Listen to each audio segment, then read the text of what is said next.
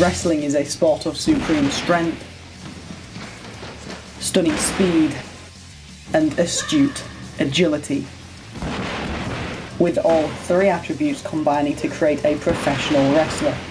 Now, I wouldn't class any of these particular attributes as one of my own strengths, but tonight, at perhaps my own detriment, I step into a wrestling ring to try my hand at professional wrestling.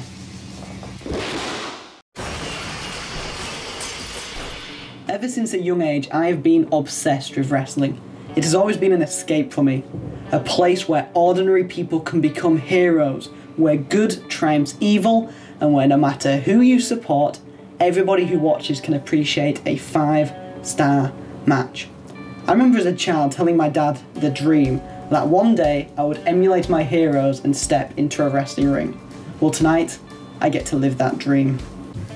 So here I am ready to go. I'm in the wrestling ring. I'm kitted up from my ring boots to my knee pads, and I'm ready to train with this guy. Great.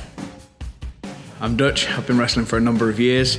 I'm the head coach at Lincoln Fight Factory Wrestling and the current European champion. So, the first thing I'm going to teach you is how to slam somebody, but nobody in their right mind is going to let you do it to him. For the purposes of today, he is going to let me. He's going to regret that decision. Get their arm over your arm. On the left-hand side, keep it snug and he can't get away from you. Then you're going to scoop under, pick him up, show the world how strong you are, slam him through the floor. Like so.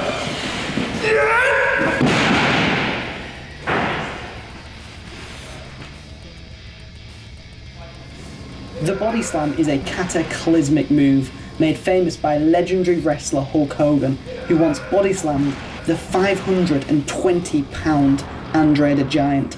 But now it was my turn to get body slammed by the 240-pound Dutch. Right, now it's your turn. Okay. The rule of wrestling, you take it before you try it. Okay, right. Go. Here we go.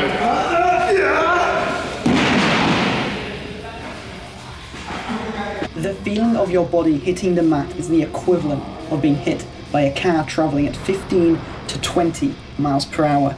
Now, I've never been hit by a car before, but I can assure you that you feel a great amount of pain as you are body slammed in the centre of a wrestling ring.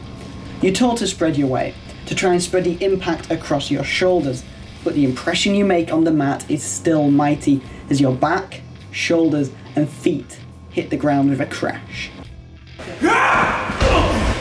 It's like this!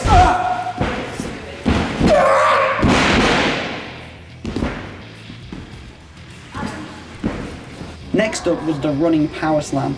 This move was made famous by the British Bulldog and put away many opponents during his countless title reigns.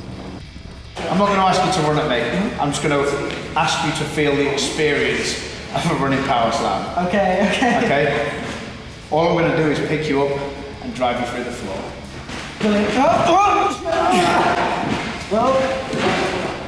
This hurts.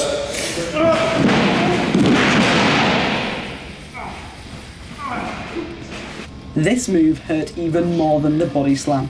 The velocity of the charge followed by the spin in midair, and then the crushing weight of Dutch over me made it even more devastating. The key to winning a match can be as simple as disorientation. Disorientating someone, get them upside down, let the blood rush to the head. Heel them over and pick them up. When you're ready, bring them back to the floor with the back. The jackhammer was the signature move made famous by former WWE and WCW World Heavyweight Champion Goldberg. You think you can take a jackhammer? Okay, yeah. Right? Okay. You asked for this?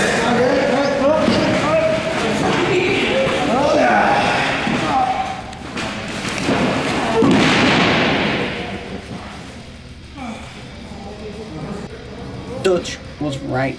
Being held upside down in a vertical suplex position certainly discombobulates you, but the torque in the spin and the collision as your body collides with the ground is what gets you the most here. The whiplash effect of being spun in midair and then condemned to the ground. There you go, there are a couple of manoeuvres that you'll be taking should you train to become a professional wrestler. I'm Renfree, and this is LSJ.